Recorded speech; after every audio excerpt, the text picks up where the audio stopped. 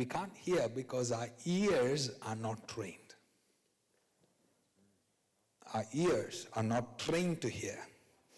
1 Samuel chapter 3 verse 1 chapter 3 is a good example, because Samuel heard God's voice. And he went to Eli and said, did you call me, sir? No, I didn't. He heard, he didn't hear a pastor's voice. He heard God calling him, Samuel. Samuel. And he goes to Eli saying, Uncle, did you call me? Why? Because his ears is not trained to understand God's voice. The training of the ears. What is happening right now is you're being trained right now. You're being told that you have a speaking God. So right now, you need to know, if you don't know that this is how God speaks, you will hear him and not recognize him.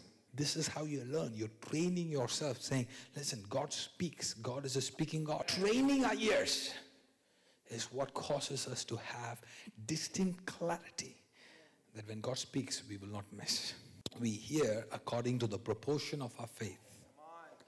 It is very important for us to understand. You can hear God and yet not recognize him, because your faith, the proportion of your faith, your capacity of your faith, your level of your faith is very less. So you hear very less. How much we think we can hear from God will determine how much you hear from God. Some of us, we don't believe that we hear. Pastor, but I don't hear anything. Oh, really? You asked, but you weren't paying attention. You asked, but you didn't wait to hear. You asked, but even though you have convinced yourself that you have faith that God will speak but no, you didn't wait. Because that's the true reflection of the faith. True reflection of faith is not what you think you believe. Because Christians are very good at convincing ourselves that we have faith. If you did, you will see results.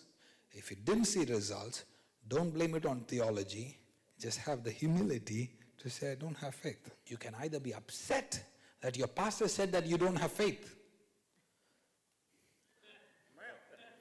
or you can say, God, increase my faith so I can hear in a higher dimension. I'll give you an example.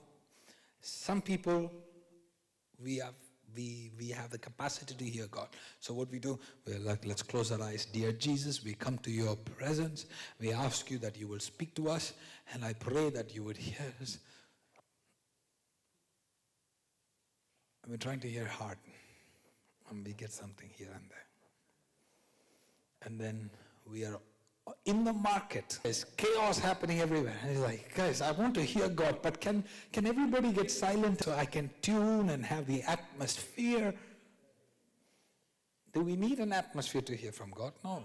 It's according to the proportion of our faith. Your faith said that there was too much confusion happening around you, so your level of your capacity of faith is not strong enough for you to be among chaos and still pick up the voice of God. You're very afraid that you will be wrong.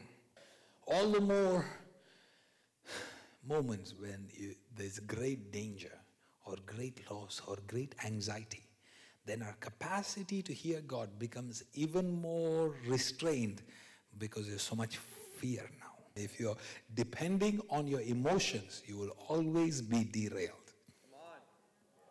But when you come to perfect rest, you hear better.